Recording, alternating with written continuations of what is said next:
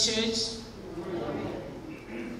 Welcome everyone in Old First Presbyterian Church and to those in our virtual community. We are so glad that you have chosen to join us this beautiful Sunday morning to celebrate and honor our Lord. May God bless you. And we're taking this time to introduce our guest preacher, Dr. Reverend Grace. She is now a stranger in the house. Everybody know her practically. So we thank you, we welcome you, Dr. Grace, in Old First Presbyterian Church. We thank you for all these things that you are doing for us and the words. So we pray that God help us, to practice all the words that you are giving to us for the glory of the Lord. Amen. Please let us stand for our call to worship. The God of all creation made us one in the flesh.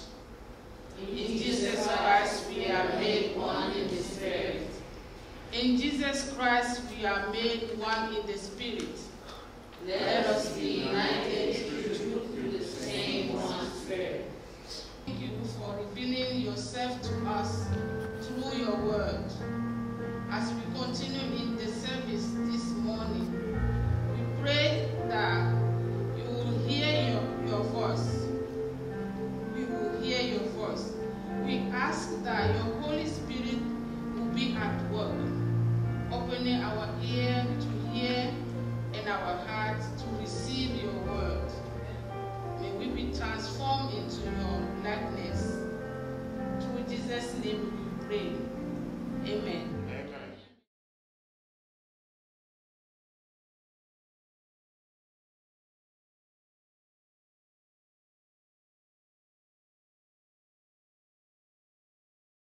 Let us invite our praise team.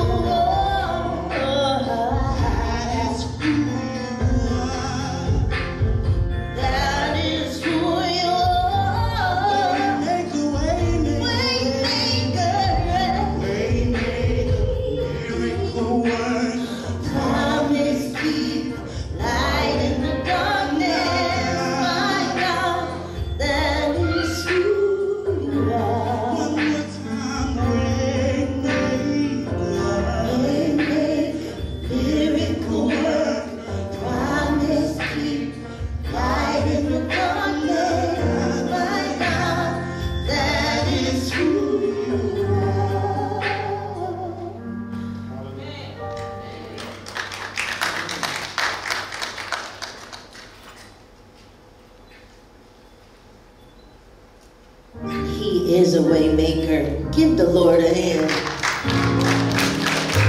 You can stand in the darkest of your days, and do you know the sun is behind those clouds? And the sun is the sun, right? I just thought I'd say it. This is a simple song. All you have to do is sing Jesus, Jesus, Jesus. Yes. Savior, Savior, Savior. And healer, healer, healer. Real simple.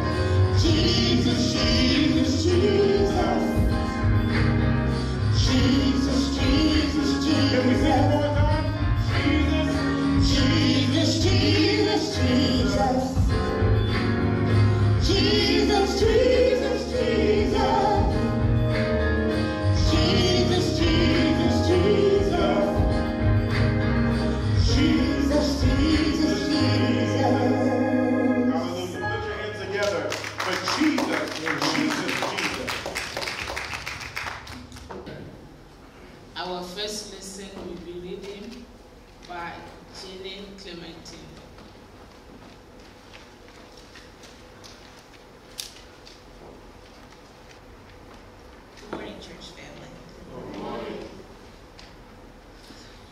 today will be from Psalm 67, for the director of music with stringed instruments, a psalm, a song. May God be gracious to us and bless us and make his face shine on us, so that your ways may be known on earth, your salvation among all nations. May the peoples praise you, God. May all the peoples praise you. May the nations be glad and sing for joy. For you rule the peoples with equity and guide the nations of the earth. May the peoples praise you, God. May all the peoples praise you. The land yields its harvest. God, our God, blesses us. May God bless us still, so that all the ends of the earth will fear him. The word of God for the people of God. Thanks be to God.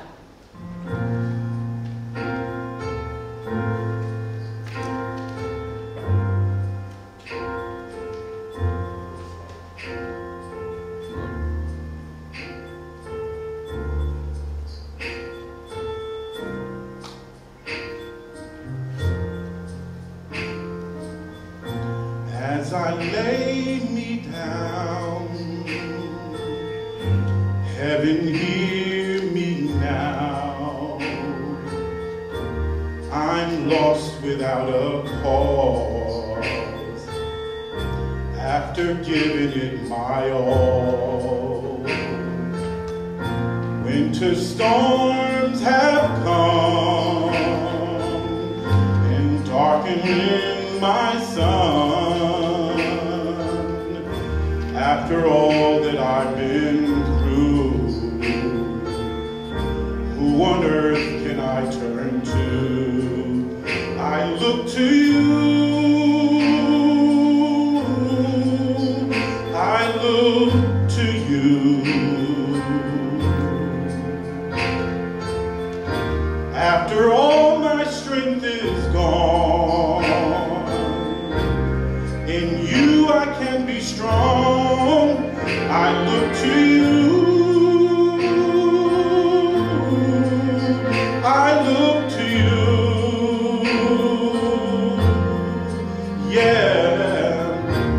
And when melodies are gone, in you I hear a song. I look to you.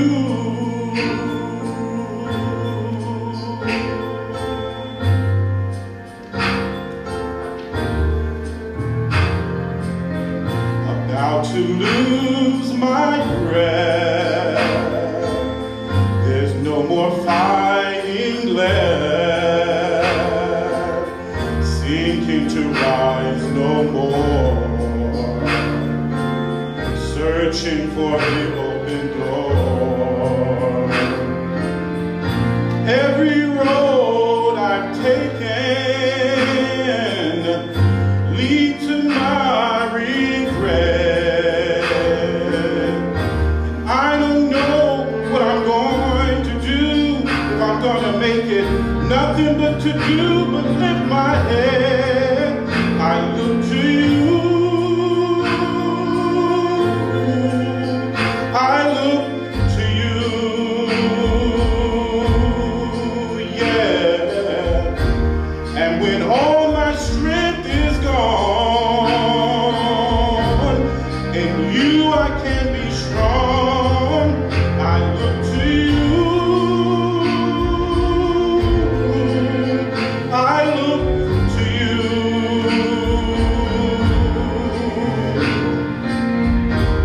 And when melodies are gone, in you I hear a song. I look to you.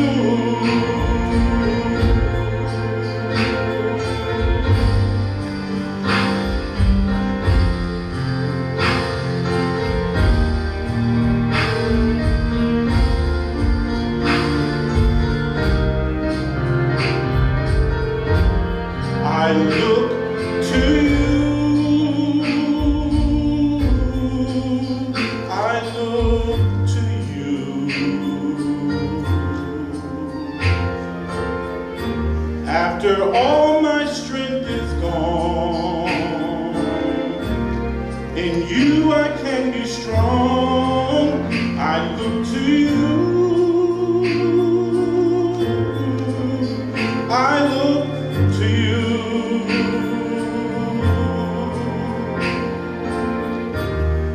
when melodies are gone,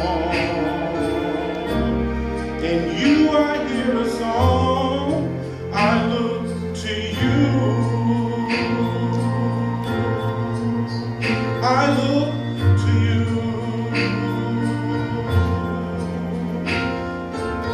I look to you.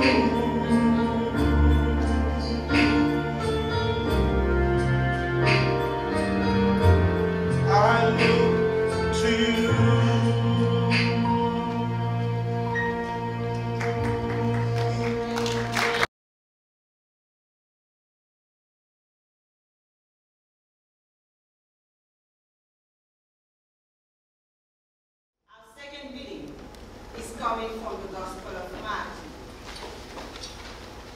Matthew chapter 15, verse 21 to verse 28. And this can be found on page 16 of our Pew Bibles. The Canaanite woman's faith. Jesus left that place and went away to the district of Tyre and Sidon. Just then, a Canaanite woman from that region came out and started shouting, "Have mercy on me, Lord, Son of David.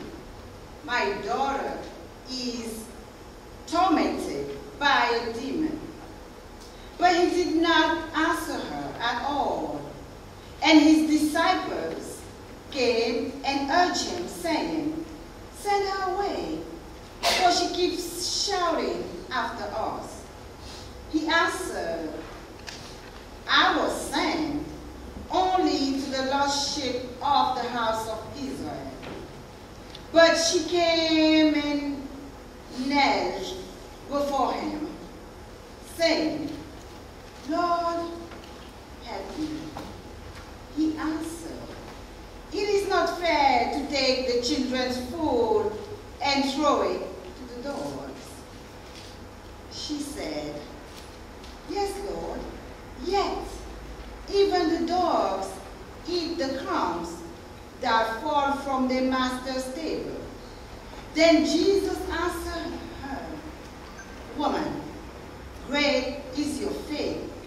Let it be done for you as you wish." And her daughter was healed instantly. This is the word of the Lord. Thanks be to God. Please pray with me and for me. Oh, my Father, who am I to stand before your people? I'm so grateful that you picked me to be your holy servant. As I am about to preach to your people this morning, Lord of glory, may you give me the strength to share your word as I stand on this altar and fulfill your mission. In Jesus' name we pray. Amen. Amen. So as Brother Aaron said, we are faced today with a powerful woman. She's a Canaanite. And in the story, she is a desperate mother. In her desperation, she looks to Jesus. She has heard about Jesus and she intends to get his help for her sick daughter. All of us at some point will know what it is to be in desperate situation, in small ways and large. Time of desperation are built in those moments of utter powerlessness. And sometimes, and only sometimes, in those powerful situations, we are torn down. And when it happens, guess what? Some of us cry out to God for help. It's not hard to identify with this woman, with the suffering of this mother. Helpless to heal her child, she turns to the local healer as her last resort. Jesus will help her, she thinks. But wait a minute. This cannot be right. We hear that Jesus refuses to help this woman. Yes, you heard me correctly. Jesus says, I don't care. He completely ignores her appeal for mercy. He ignores her. Even his own disciples do the same. In fact, they demand Jesus to send her away. And Jesus agrees with them. But guess what? He goes and says to her, I was only sent to the lost sheep of the house of Israel. So, there we have it. Jesus doesn't care about this woman. Jesus, our own Jesus, is refusing to help this woman and her daughter because they are foreigners. Isn't this how we act sometimes toward others on the road when we don't want them to pass us on the highway? Or what about when we're about to leave a parking lot after food shopping and someone else is waiting for that spot? What about our church? Do we act like Jesus? At work? Or even in our home? Maybe we don't want to let them in. We don't want to accept them or even help them. Because like Jesus, we claim they are foreigners. Well, they don't speak like us. They don't act like us. They don't even look like us. Yes, we claim they are not citizens of this house of Israel. And so we reject others because we say they are Canaanites, invisible, unimportant, outsider, and guess what? They're in fact a minority. As a result, the woman is not to be the subject of Jesus' compassion and mercy. And as a result, Jesus turns her away. He turns her off. But the woman stands up for herself. She knows she's helpless. The woman refuses to be sent away. She is protesting. She kneels before the Lord and says, Lord, help me. Still, Jesus, our Lord and Savior, refuses and says, it is not fair to take the children's food and throw it to the dogs. Oh, wow. Jesus is actually calling her a dog. In other words, it is not fair to take what is intended for my people, for our people, and give it to those that are foreigners. Harsh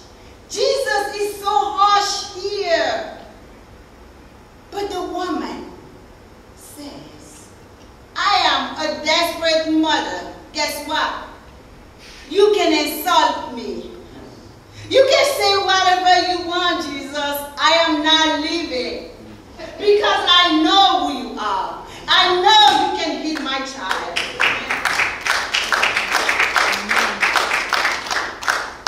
The woman is in a desperate situation. And in that desperation, she speaks the word of truth. Yes, Lord. Yes, Lord. Yet, even the dogs eat the crumbs that fall from the master's table. Ooh, this mother is not playing. She replies, and allow me to paraphrase.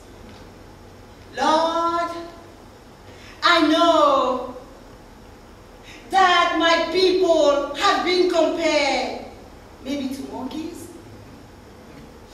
I know that my people have been compared to dogs. Still, do we not treat our dogs with respect and give them crumbs that fall from our tables? Please, Lord, you, son of David, you know better. Just throw us a bone.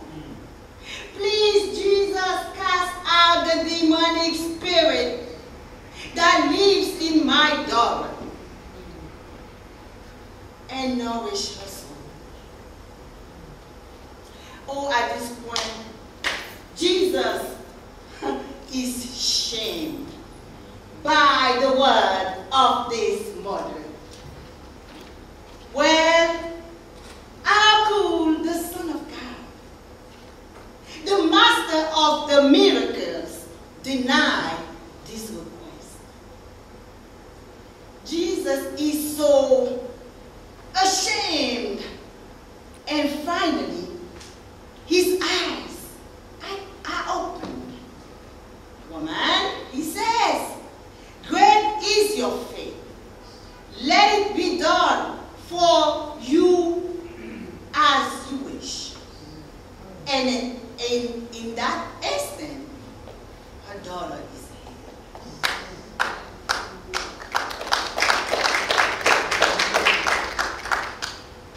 You know, this is a very uncomfortable story in the Bible. If Jesus, the Savior of humanity, treats a woman, treats a human being like this, what about us? What about us when we are desperate? When we pray and we're tired of praying? When we need his help? And I'm asking myself, why on earth did Matthew, of all people, they thought it was good to put this story in his gospel? Is it the... And let me tell you, my brothers and sisters in the Lord, this is the only place in Scripture which put Jesus in a bad light. The only place where Jesus is bested in an argument. You know he's always right. But here, the woman said, I got this. So why is it here? Why do we have this story in Matthew? See, when my sister was reading a prayer of confession, she said, we come to you today, O God, helper of the weak, for you are gracious, O merciful and forgiving. But this Jesus that we just encountered is being described as an example of a Christian, and he actually invites us to follow in his footsteps. But when we read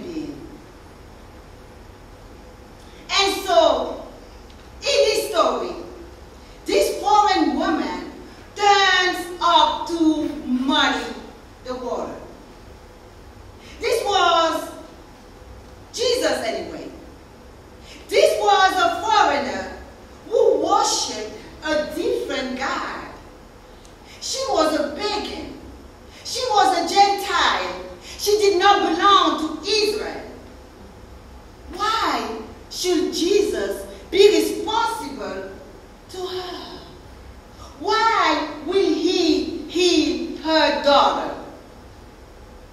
There was no time or room for her in Jesus' vision. He had better things to do. So he tells her, I was sent only for the lordship of Israel, not to you, because you are a foreigner. You are not my problem. But when the mother fights back, his eyes opened up. And Jesus truly sees her for the first time. He hears her. His heart is open. And he knows compassion and pain. It is the right thing to do. And that's what happens to us when we hear others, when we experience others, and we open up our hearts to others. Because if we decide to only look at the physical stature, the physical person, his body, the way they carry themselves, we will act like Jesus and say, you don't belong here. But when we open our hearts, we will truly see the person as a Christian supposed to do. So it turns out that Jesus is setting up an example for us as Christians to follow. Number one, accepting and welcoming others. Number two, never give up. Remember this woman? When the disciples said, don't shout. When Jesus said, you are a dog, she fought back. She did not say, I'm leaving, because the Savior of the Lord said, I don't belong here. I'm going to run. But Jesus and the lady stood up for what was right, for what was fair, for what is acceptable in her, in Jesus' Christian life. And you know, my brothers and sisters, sometimes we will fall. And so what Jesus is teaching us today is that we should see other people with the eyes of our heart, not just the physical appearance. So a teenager frustrated with school had decided to quit. He was fed up with the studies and didn't believe it would do him any good. So he goes to his mother and says, Mom, I'm tired. I don't want to go to school anymore. This school is useless. The mother said, Son, you cannot quit. All the people who made a difference in the world did not quit. George Washington did not quit. Thomas Edison did not quit. Nelson Mandela did not quit. Harriet Tubman did not quit. In fact, she went back looking for her brothers and sisters. And what about Elmo James? The teenager scratched his head and said, Mom, I don't remember ever hearing about Elmo James. What did he do? The mom said, you see, you never heard of him because he quit.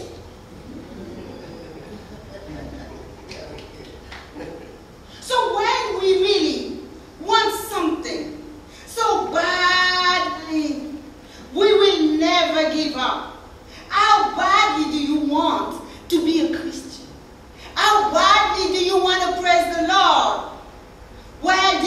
mother never gave up. Despite the disciples, despite the name calling, she did not stop yelling. And recently, there was a story about a young 18-year-old boy who had multiple sclerosis. He desperately wanted to become an Eagle Scout. But part of the requirement was a 16-mile hike. His friends, his mother, his family members tried to convince him that he wasn't worth it. But he wouldn't give up. He wouldn't listen to anybody. So the first 10 miles of the hike, he completed in his wheelchair. When his arms became too sore to continue, he fell out of his wheelchair and crawled the remaining 6 miles to finish the requirement of an Eagle Scout. That's exactly what Jesus is expecting us to do. To never give up in the face of adversity, but to be resilient and fight for what is fair, for what is just, and for what is right. Sometimes we can be too opinionated, too fixed in our views, too eager to believe that we are right. But the Christian way is to follow the Jesus' way, is to accept the challenges, to pursue the truth, to be open to new insight and possibility, and to love our neighbor as ourselves. In doing so, we will be transformed by the riches of God's grace.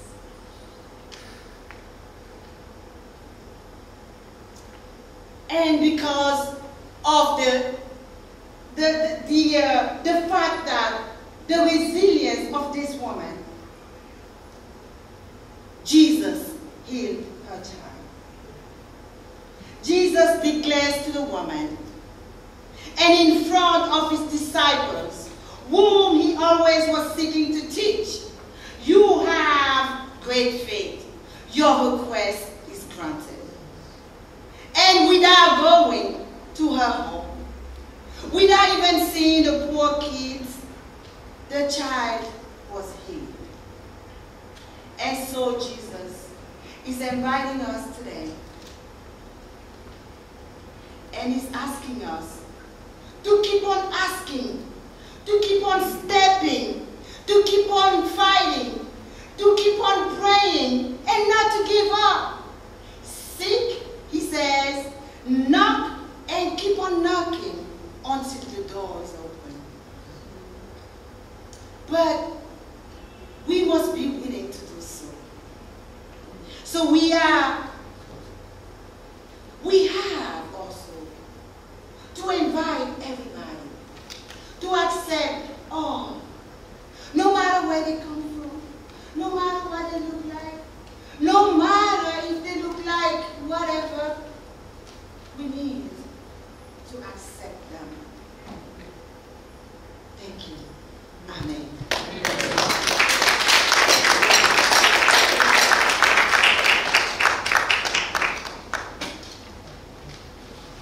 For those of you that are able to stand, please stand for our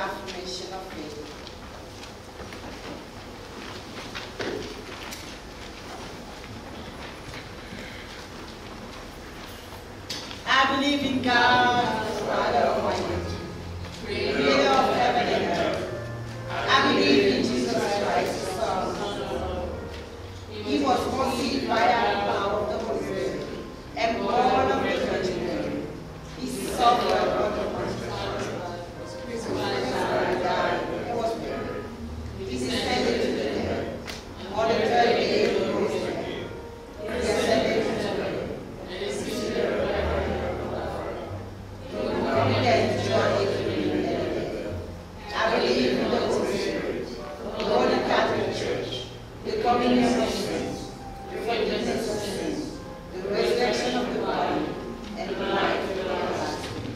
Amen. Amen. You may be seated.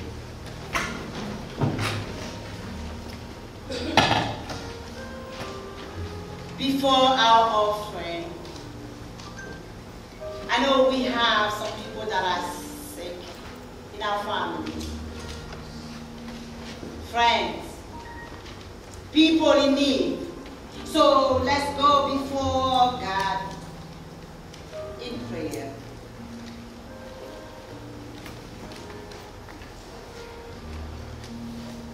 Eternal, loving, triune God, Father, Son, and the Holy Spirit, we bow before you today, O God, our Maker and our only Redeemer.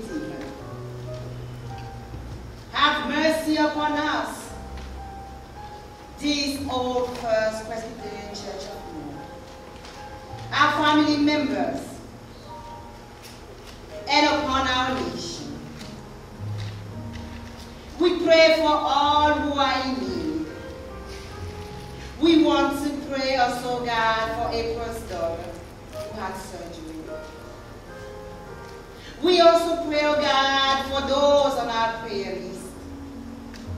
That, oh God, you will help keep them going out, and they're coming in. We pray for those who suffer from depression and from low self-esteem.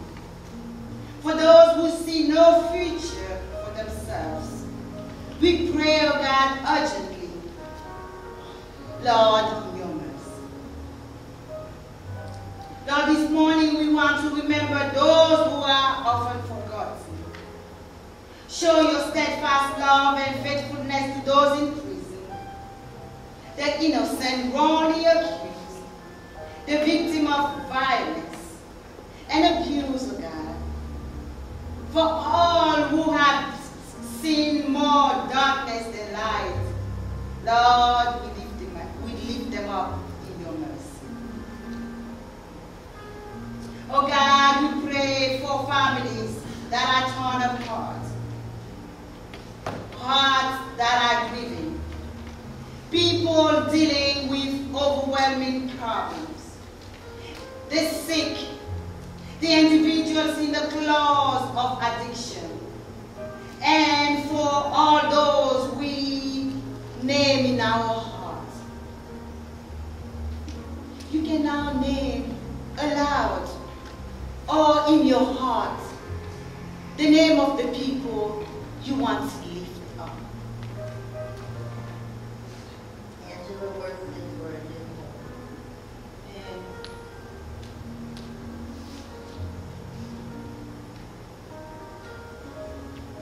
Oh God, send healing to those who are ill or in pain. Lord, in your mercy. We pray for all whose spirit are subdued, who suffer under a cloud of darkness, who cannot see light at the end of their tunnel, who cannot sing, rejoice or laugh. Lord, mend their souls. Lift up their spirit. Let your light expel all gloom. Your will, O God, be done. We pray for all who are suffering and all who are struggling in relationships that have turned out sour. We pray for hungry children, for fearful parents, grieving loved ones, abused spouses, and those who we now name in our hearts, that they may know your peace, your grace, and your mercy. And grant that by your Holy Spirit, they may walk in the way of Jesus Christ, our Lord and Savior, who taught us to pray by saying, Our Father, who art in heaven, hallowed be thy name. Thy kingdom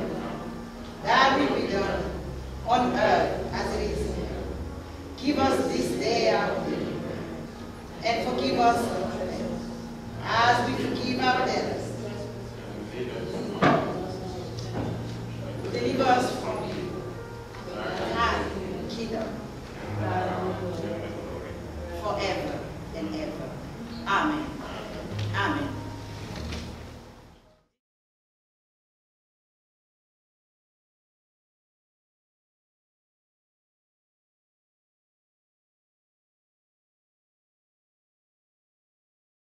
So now go to serve as people of God.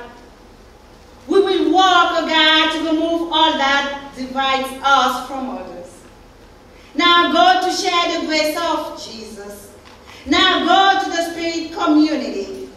Now to him that is able to do exceeding abundantly above all that we ask or think, according to the power that worked in us. Unto him be glory in the church by Christ Jesus through all ages, world without end.